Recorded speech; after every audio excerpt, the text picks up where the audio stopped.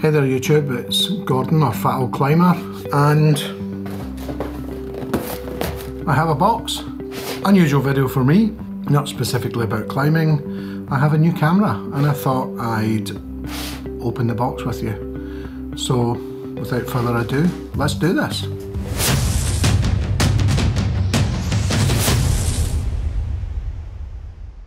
So as I said, I've got a new camera, and it's a new camera in Sony's lineup.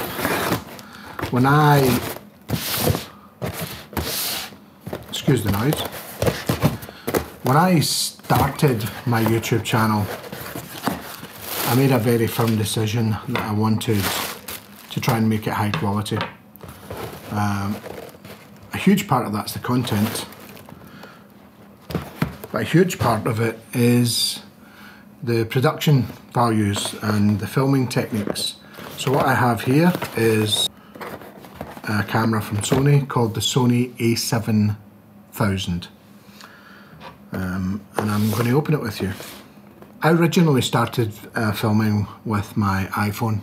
There's nothing wrong with the iPhone. For most people, iPhone will be fine. One of the things I wanted to do was to be able to do high quality video, cinematic video. So the first thing I did when I started the YouTube channel was to upgrade from an iPhone, and I got the Sony FX30. On the face of it, it was overkill for me, but some of the features it had I felt I needed, but it was big. And what I found when I got it was, as long as I was climbing on my own in a quiet centre, I would get the big guns out, the FX30 out, but on a busy centre I felt really self-conscious. So Sony announced recently the A6700, and to my annoyance it was very similar in specification to the FX30, but cheaper and smaller. So what I decided almost immediately was I would get rid of my FX30, downgrade so to speak, to this camera, and now I have it.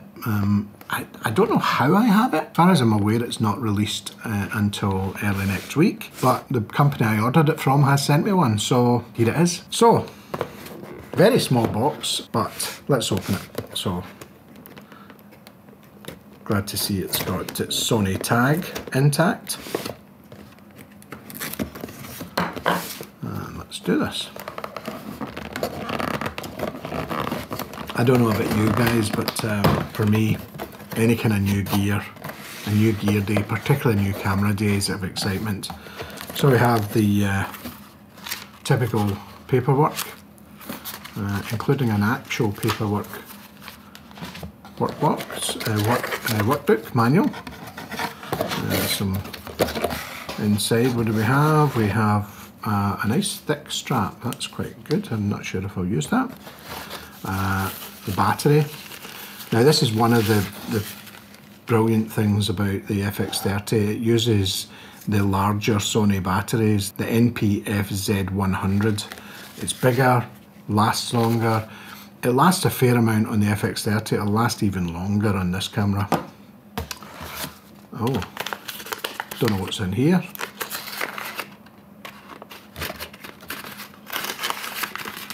Oh, an iris cup.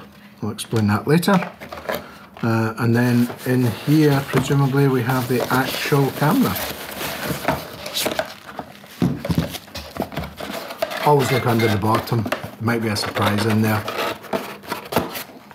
There isn't. So let's look at this body. It's neat. It's a nice little camera. This grip is a lot bigger than other cameras I've had. It's quite blocky. It's an APSC camera, which means it's got the smaller cropped sensors, but that's far better for me because all my lenses are APS-C lenses, and it has the Sony E-mount lens. I have a nice lens here, the Sony's wonderful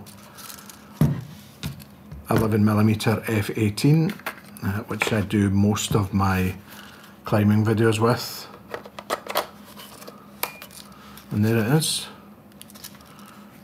the Sony A6700. So as I said before, it's a crop sensor, an APS-C sensor. It's 26 megapixels. It's got an alloy body, so it's chunky, it's quite heavy, it's only 493 grams, much lighter than the FX30. But with the alloy body comes weatherproofing, so it's weatherproofed, slightly waterproof, I think. I wouldn't put it underwater, but I think it's okay. It's going to be okay with the elements. So it's a magnesium alloy body is what it's called. It has the flip screen, great for selfie mode. It has the photo and video switch, also has 3 memory slots. It also has a physical switch to switch between camera and video. One of the things that is far better with this from cameras I've had before, it has it in the FX30 but didn't have it in other cameras I have, is it's got in-body stabilization. So it's got 5-axis stabilization. It has pitch, roll, yaw, up and down stabilization, and those are the 5 axes. A lot easier to get a stable photograph, but for video it makes a huge difference. But it also has active stabilization in video with a very slight crop. On the side it's got the typical connections. It's got a single card slot, which isn't necessarily great, USB-C, headphones and mic jack on the side. It's got a lot of buttons. It's got some customizable buttons, but it's also got the normal array of buttons, including a record button on top. But all of these buttons are programmable. I think it's got 12 customizable buttons, so you can really customize it as you like it. It has the newer Sony menu system, and it's touchscreen. The display itself is brighter than the other alpha cameras, but it's still only a 1 million, I think 1.03 dot, so it's not ideal. However, it does have the EVF, the electric viewfinder, which for stills particularly is a game changer. It's a 2.36 million dot EVF, which is going to be actually a lot clearer than the touchscreen. Photo specs, it can shoot at 11 frames per second. As I said, it's a 26 megapixel. The autofocus on this though is outstanding. It's a lot better than older cameras I have. The eye tracking is just incredible. It has an AI autofocus. Cut here to see some weird footage of me running about testing the autofocus. So it's really good. It has a lot of focus modes. So autofocus by eye, also looks at the body and kind of knows where the eye is, so when you turn around it will still lock onto where it thinks the eye is. If you wear glasses, if you wear a helmet, if you're skiing, it still thinks it knows where the eye is. And it can lock onto humans, birds and other animals, and that's eye. But for object tracking it will track insects, trains, planes and cars.